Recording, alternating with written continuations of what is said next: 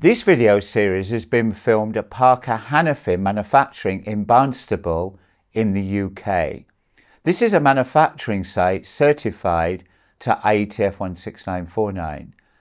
The scope includes the design and manufacture of valves, manifolds, connectors, regulators and supporting ancillary equipment in corrosion-resistant materials for automotive and non-automotive applications. This series simulates several scenarios in an IATF 16949 audit. Watch this video and see if the auditor is undertaking an effective audit. So I'm Paul, I'm undertaking the IATF audit here today, and I believe this is a cellular machine automotive product. Yes, so this is a robot, and basically what it does, it takes place of the human. Right. You've still got to set that manually by yourself. So yeah, maybe show me how we select the parts first. Yeah. So if I show you this first. Right, yeah. So this is his Kanban board. So there, as you can see, M8, M8, M12. M8, M8, okay. You've got 4 boxes of red. So that's your next job. Right, That's the next job. And that is a 5203 job, which is what we're running now, 5203 job. So 5203, 316 VFO. Yeah. Okay. Yeah. So we're on, the job we're running now is a 16-16-8, and it's 5203 forging. 5203 forging, yeah. And it's imperative that they've all got the same HCT number, X547. So I saw this earlier, that's your unique traceability, traceability. yeah. Good. Yeah. Okay. So can you show us how you set them up on the Yeah, of course. In conveyor? fact, I need another 4 loading onto there. So just take 4 parts. The 4 parts is 2 for that 2 for that machine. Load it the P up. P, yeah. It's a bit of a space. It's not an exact science, but just a bit of a space in between. And that's it, and that's loaded. Okay. And then once now, a machine, can you take me through the process of checking the machine product? There's 4 ready now on the belt underneath. So is that a fully machined part now? That's finished? Yeah. So take me through then the checking that you do. Right, the checking of them. So you've got 4, like at the top.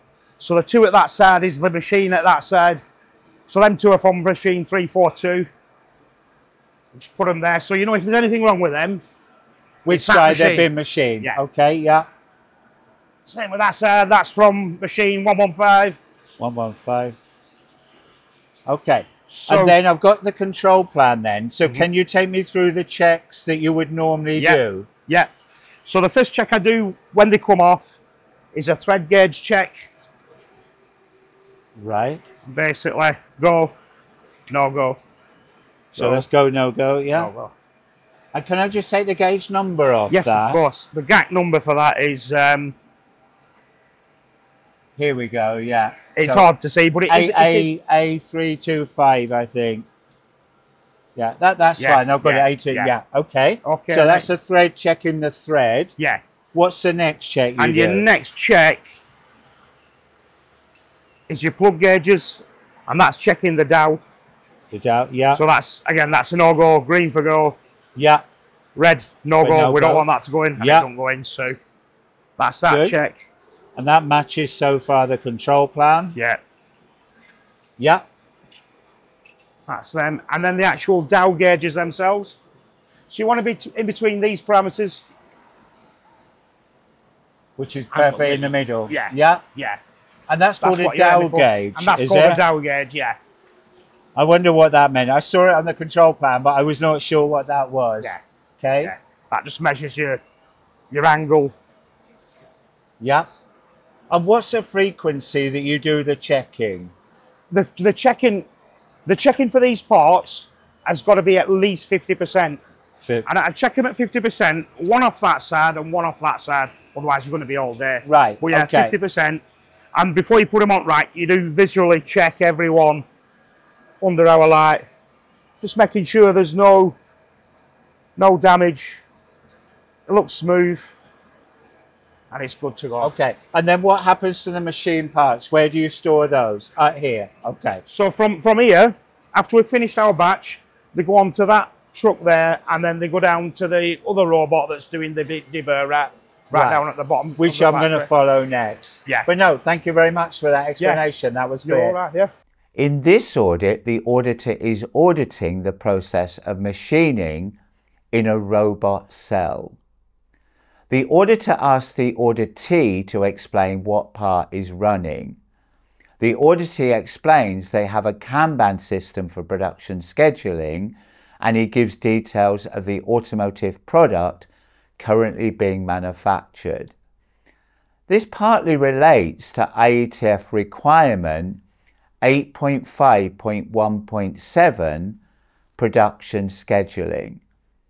This requirement states, the organisation shall ensure that production is scheduled in order to meet customer orders or demands such as just in time, and is supported by an information system that permits access to production information at key stages of the process and is order driven. The organisation shall include relevant planning information during production scheduling. For example, customer orders, supplier on-time delivery performance, capability shared loading, which could include multi-part stations, lead time, inventory level, preventive maintenance, and calibration. This requirement does not specifically mention Kanban, which is defined as an agile management method built on of continuous improvement, where work items are pulled from the product backlog into a steady flow of work. The framework is applied using Kanban boards, a form of visual project management. Whereas this method could be acceptable as a methodology for production planning, the effectiveness should be verified by reviewing delivery performance information, both against the internal production schedule, but also any customer requirements. The auditee then explains how the parts are loaded onto the conveyor, including checking that parts selected had the same HCT number to assist with product traceability. 4 parts are loaded in a particular orientation and spacing, ready for machining. This would be a good opportunity to verify the work instruction for the process. The auditor, using the control plan, then asks the auditee to demonstrate the product checks that are undertaken on the machined product. The auditor then observes the auditee measuring the product using variable and attribute gauging. When asked on the inspection frequency, the auditee stated 50% of the parts are checked using the gauging, and all parts are checked visually. This should be verified against the control plan, and based upon the machine feed and takt time, verify is it possible to achieve this given the production throughput. So let's summarize. Where it is seen that systems like Kanban are used, the effectiveness should be verified by reviewing key performance indicators, for example, delivery performance.